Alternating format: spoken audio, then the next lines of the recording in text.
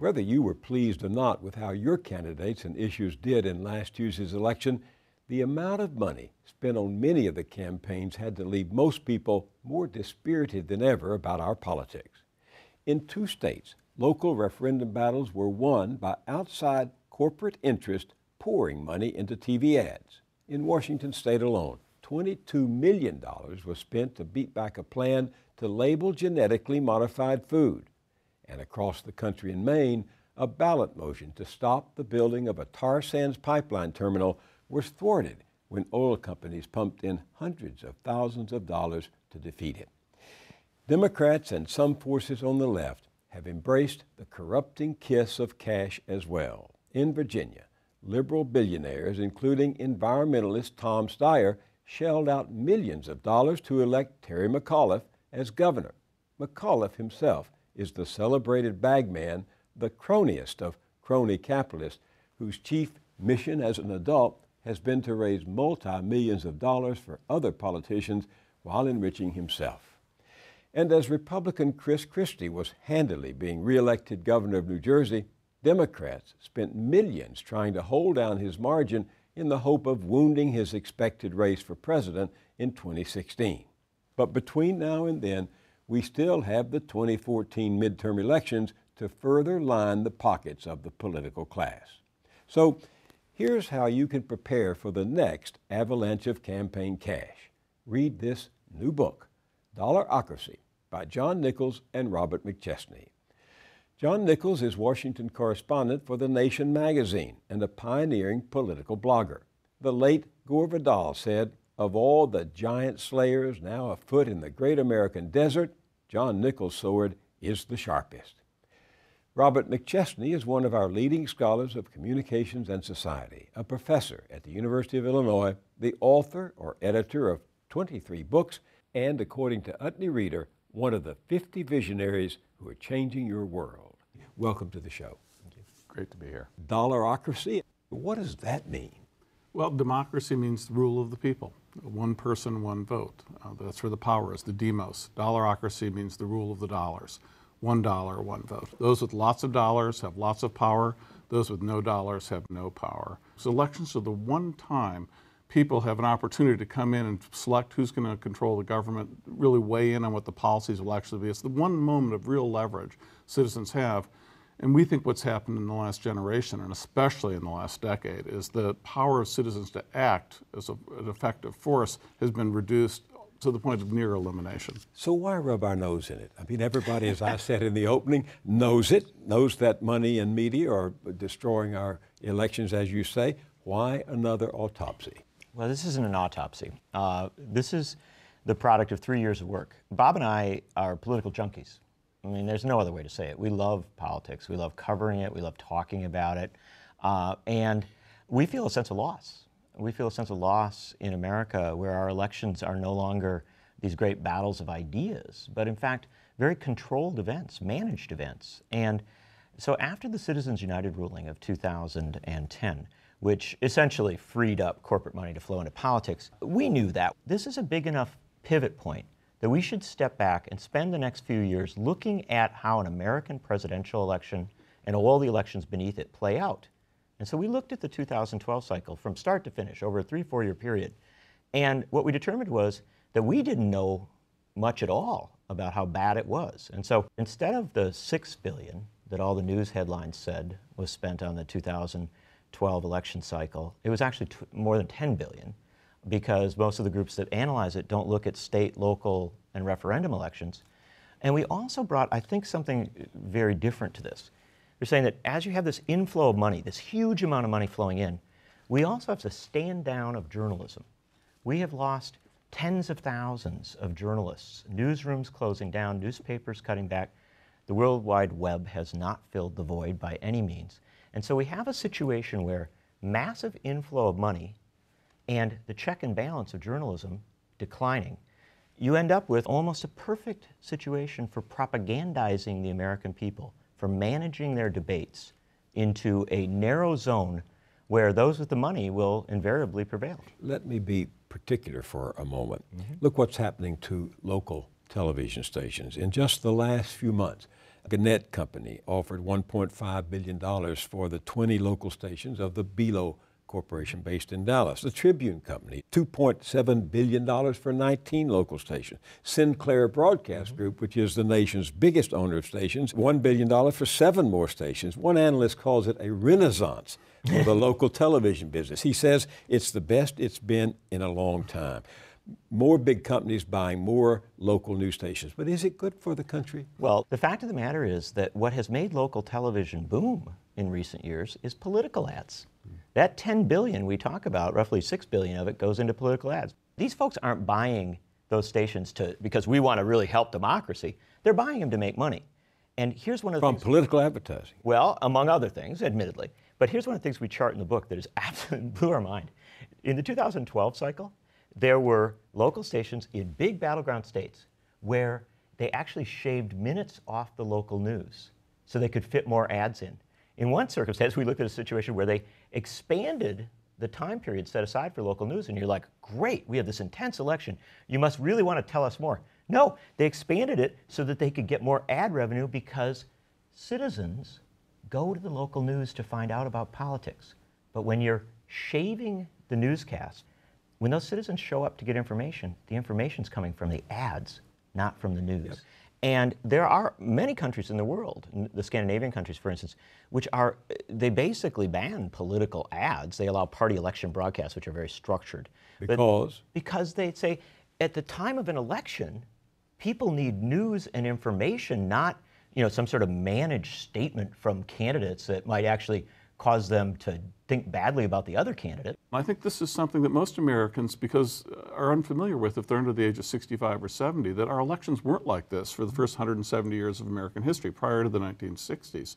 And even in the 1960s and 70s, the amount of political TV advertising was much smaller for campaigns. So there were only a handful of ads that were negative relative to the lion's share of TV candidate ads, which were positive and about the candidate. But increasingly, they've become more and more negative over time, to the point that by 2000, roughly half of them were negative. And I think we haven't seen the final tally for 2012, but probably 85, 90% in that range of ads were negative. We know that in some key Senate races, it was Almost way all. over 90%, in some cases close to 100%. The closer the race, the more negative ads you see. And these, trying to demolish the other, your opponent, and also turn people off. That's why you call it voter suppression. That's right. And so, it basically, all you're getting are messages that are telling you that candidates are horrible from either side. It's going to make people not want to participate. What we're doing is squeezing the enthusiasm, the energy, the hope out of our politics and making it a drudgery for citizens. Politics shouldn't be drudgery. I'm never as angry about anything as I am about people who blame the American people for what's wrong. Because the fact of the matter is, we have very, very wealthy people who spend a lot of time with very, very smart people trying to figure out how to manipulate and manage our politics so that it is negative and ugly and a drudgery. Norway just had elections a couple of months ago. They had around an 80% turnout. Germany just had what they said was one of the most boring elections in their history, and they had around a 72% turnout. In 2012, in an incredibly intense election, 53% of America voted. In 2010, when Republicans swept to power, 37% participated. We're getting the measure of what's happening.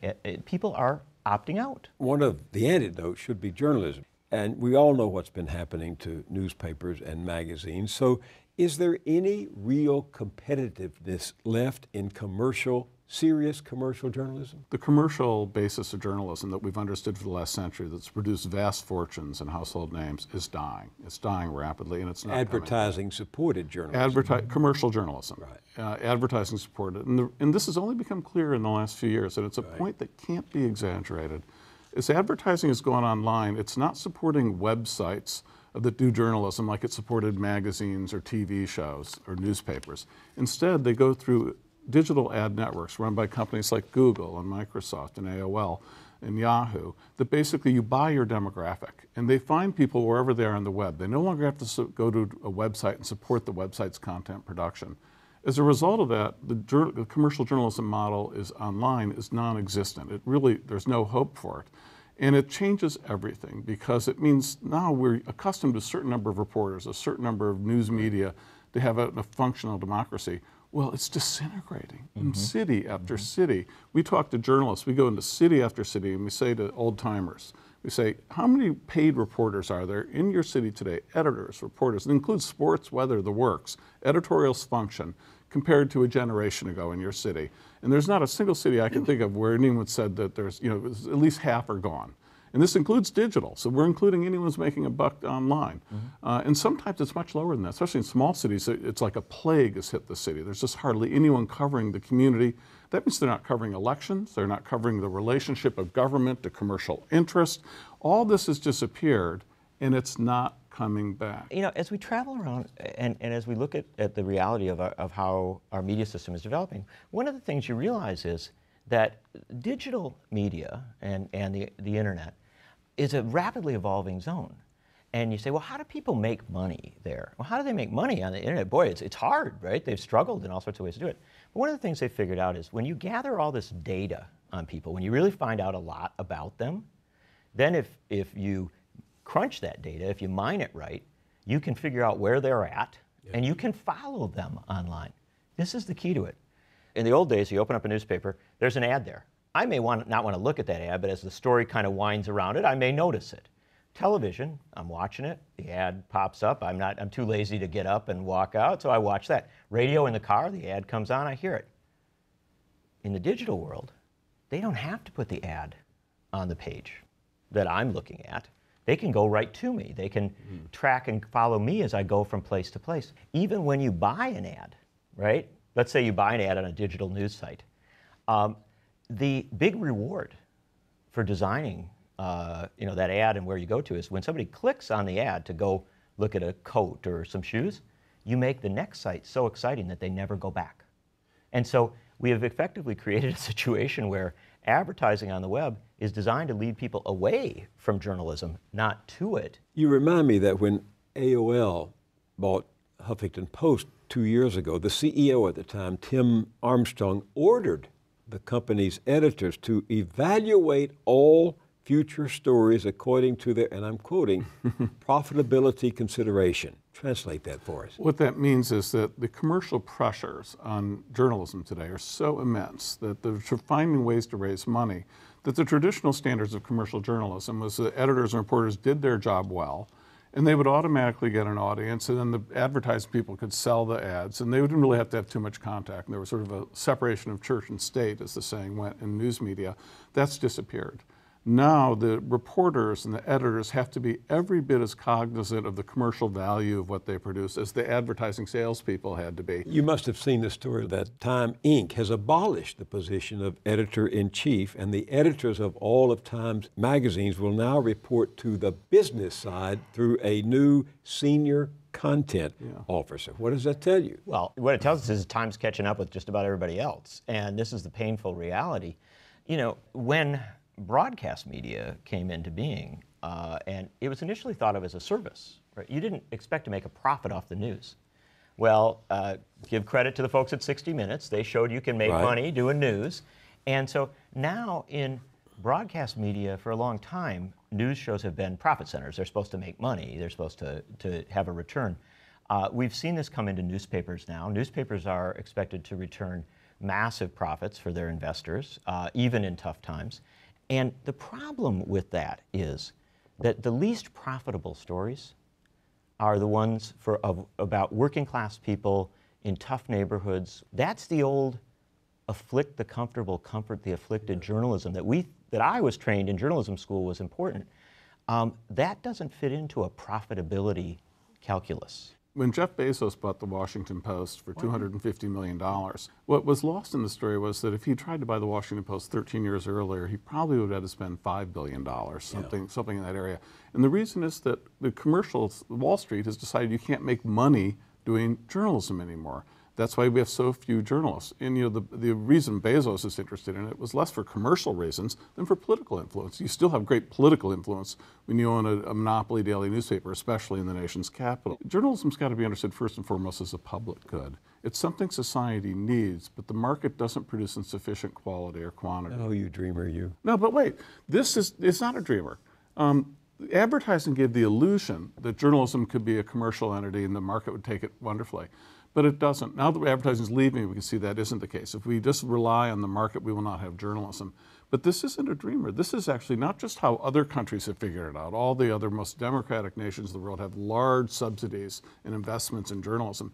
But this country was founded on that notion. We actually were the pioneers of understanding the importance of investing in a free press to have a free society. The founders. Yeah, yeah. The first century of American history is all about massive public subsidies through the post office and printing subsidies to create the most diverse, dissenting news media ever known in the human race. Everybody says to us, what's the new model? What's the new model for paying for journalism? As if there's going to be some sort of magical calculus that comes up. And over time, we came to the conclusion that the answer is actually very simple. We've found the model. We've got it.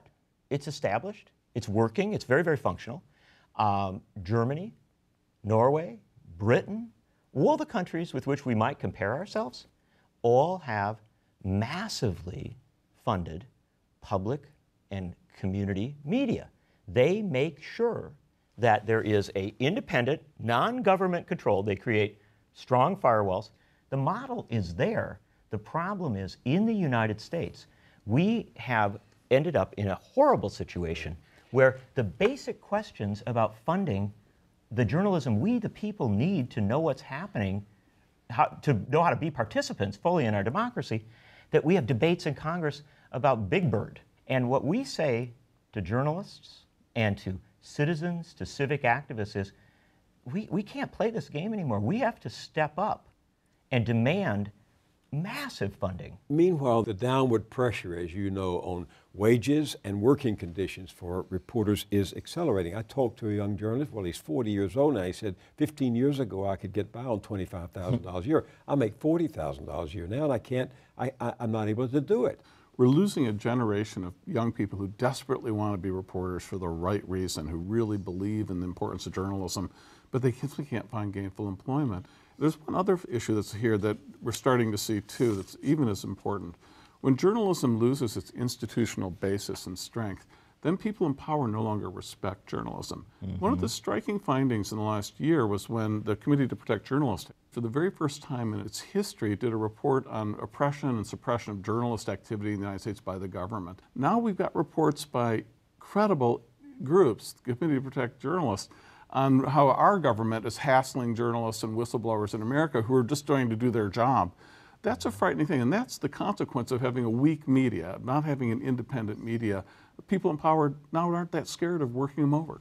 What we document in the book is the painful struggle of people who love their communities and are trying to do it at the local level.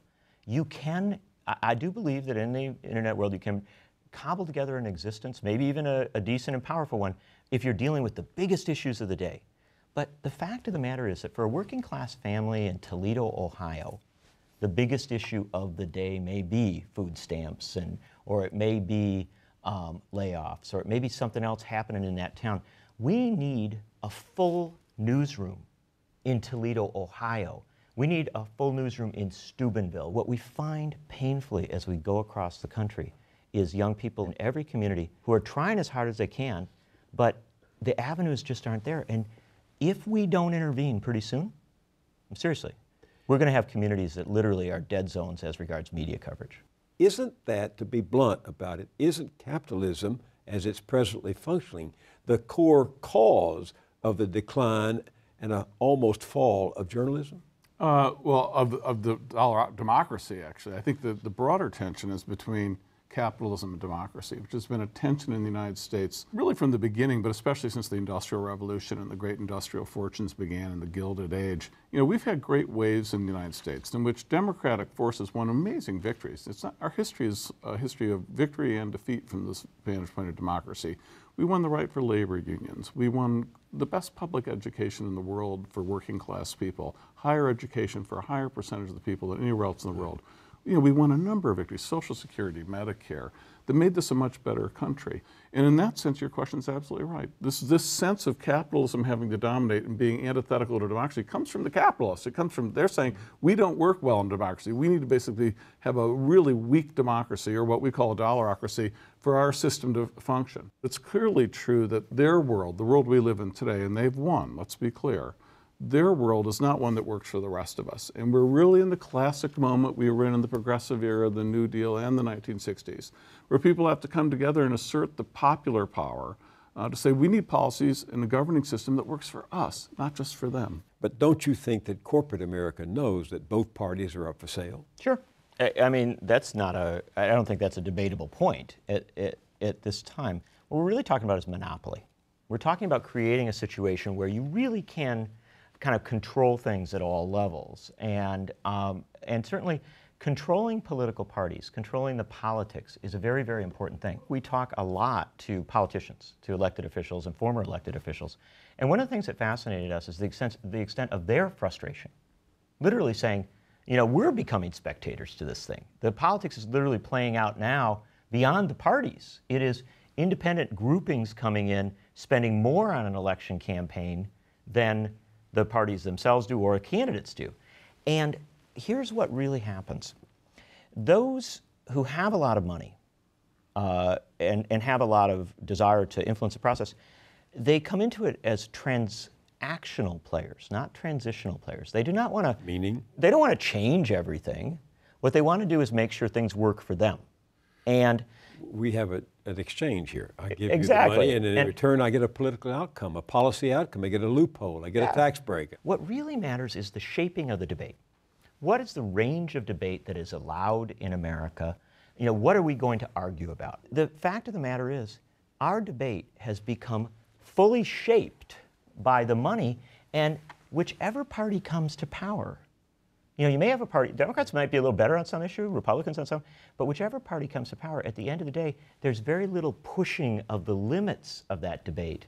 Last weekend on all the Sunday talk shows, there wasn't a word about the cuts in food stamps that went into effect that weekend, even though those cuts were going to mean some kids and some families lost meals. What does that tell you? Well, what it tells me is that dollarocracy has prevailed, right? I mean, that what you can do in a dollarocracy is you can buy the debate. That doesn't mean that you'll win every election. That's not the point. But what it does mean is that even if you lose, you can turn around, spend a little more money, and come right back. Give you an example from the 2012 election cycle.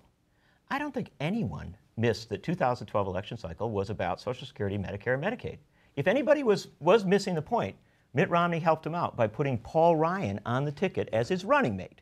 So we had absolute clarity. Paul Ryan said, this is an election about big ideas. Well, people went to the polls. We had our election. Obama wins by 5 million votes, overwhelming majority in the Electoral College. Well, it's roughly a year later. We've got this, now we have a conference committee on the debt.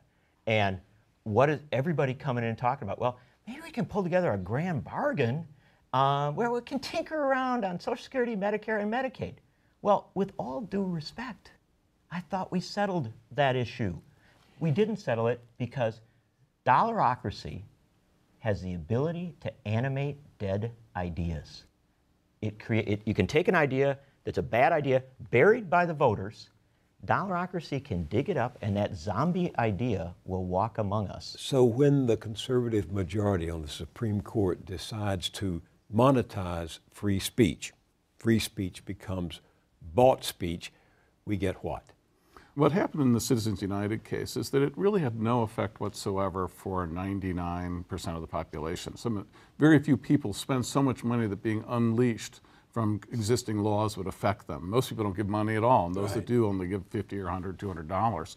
And the idea, though, that spending $25 and $250 million is the same is untenable. And what we chronicle in the book is how there's a qualitative shift once you get above a certain amount, whatever it might be, a few $1,000s, where you're spending, like John said, in a transactional sense. You're spending with results in mind. It's part of your business model. It's not about your civic duty. It's buying the government. And so we see people like Sheldon Adelson, who says he's for socialized medicine, believes in science, has all sorts of other viewpoints that people would say, well, this guy should be a liberal Democrat. But it concedes when I'm investing in candidates, I'm looking for someone who's going to deal with taxes, and I don't like labor unions. The Koch brothers, if you looked at some of the Koch brothers' donations they make, you know, they're against the Patriot Act. They're concerned about militarism. They're for gay marriage. They're concerned about marijuana laws. They want to legalize marijuana. You look at all these things they support, well, these guys must be hanging out with George Soros. Then you look at the candidates they support without exception.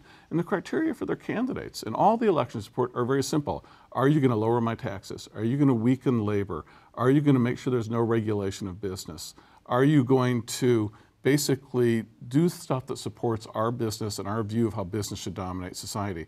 And so they end up supporting candidates like Ken Cuccinelli in Virginia, who on all those other issues they support, marijuana, civil liberties is horrible, gay rights, women's rights, but he's with them on class issues, and they invest purely for business and class issues. The other side of the issue is that Democrats were left with the choice of one of the most notorious bagmen in the history of the party. Terry McAuliffe spent his lifetime raising money for Democratic candidates, including the Clintons, and made himself rich in the process. He said in his own book that governors are good because they have favors to give away. In other words, transactional politics. And that's who Democrats in Virginia were left to vote for. But this is the crisis of our politics, Bill. When you've created a dollarocracy, right? If you're going to play, how do you play? You figure out how to raise money. Now, Terry McAuliffe is the realization of an awful lot of the trends that we've talked about, because he's never been elected to office in Virginia before this gubernatorial race. His great skill, or a lot of his great skill, was as a political fundraiser. And this is the power of dollarocracy. It takes ideas out of the process, and it puts tactics, skills, maneuvering, manipulation to the front of the process. That's what matters. And it's amazing we get the turnout we do. This has been called the year of the liberal billionaire. In Virginia, Mayor Bloomberg spending $3 million on a guns regulation. You have Tom Steyer, who's a hedge fund manager, worth several $1 billion, spending lots of money on climate change. I mean, millionaires are setting the agenda for what is discussed. What we're seeing with the rise of the so-called liberal billionaire, who cares about social issues and maybe the environment, but what we're seeing is that billionaires have become the only real citizens of our times. They're the ones who get to pay for candidates. They're the ones who get to run for office. We know, for example, of a leading liberal, left-wing political campaign consultant who organizes political campaigns for liberals across the country, now refuses to take on new candidates unless they're already millionaires. Unless they've got enough money to buy their way in, it's not worth his time. So basically, even to be opposed to money in politics, you've got to be a millionaire or a billionaire to even play in the game. We have a situation now where billionaires get to bankroll the media we have now that advertising's leaving, and they're the only ones who get to pick who gets to be involved as a journalist. The Nation magazine, your magazine, published an excerpt from your book earlier this fall, and it prompted a lot of letters, including this one from a reader in Georgia. Let me read it to you. I'm sure John Nichols and Robert McChesney are correct about the threat to democracy posed by money, but I've grown weary and apathetic reading about the powerful rich and how they are buying America. Most Americans like me feel more and more helpless in the face of moneyed power. Tell us how to fight for democracy, and don't say, go out and vote. We do that. Until you can give me a solution, no more articles on democracy sliding into decay. And her name is Virginia S. Anderson from Ellijay, Georgia. Bob and I are probably as big a pair of optimists as you'll ever meet. And the fact is that we have a great belief in what political theorists and political scientists refer to as critical junctures, points in history where things get to a level where something has to happen. That is the American story. It is not true that the arc of history bends steadily toward justice. The arc of history kind of bends, it gets broken, it bends again, we repair it. But when you reach a real critical juncture, when things get really serious, all of American history tells us that Americans actually start to get serious as well. We let things get pretty bad before we act. There's this enormous movement that's already taken place beneath the surface that's not known. We see it all over the country. It's part of our optimism. What is it? Where is it? It's a movement that's, first of all, to amend the Constitution, to take money out of politics, to guarantee the right to vote and the right to have your vote counted. Already in this country, 16 states have already petitioned Congress to change the Constitution along these lines. Takes a long time, but I understand what you mean. Well, We've done it 27 times before, yeah. including lowering the voting age to 18 in my time. 500 communities have already voted. In fact, I don't think we've lost a single election. And John and I have looked at other movements like this in the last 50, 100 years. There's nothing that compares. This is spreading like wildfire without any news media coverage. In fact, the big feet of media say impossible. It doesn't happen. They're too complicated. And that's the crisis of it. But here's the other thing that we think is dramatically undercovered in America. The bipartisan and multi-partisan nature of this movement. You know, I think there's too much of a tendency, and we should say it straight out, of an awful lot of people to think that reform is sort of a liberal thing, right? That the liberals want to get money out of politics and want to, you know, make our elections work.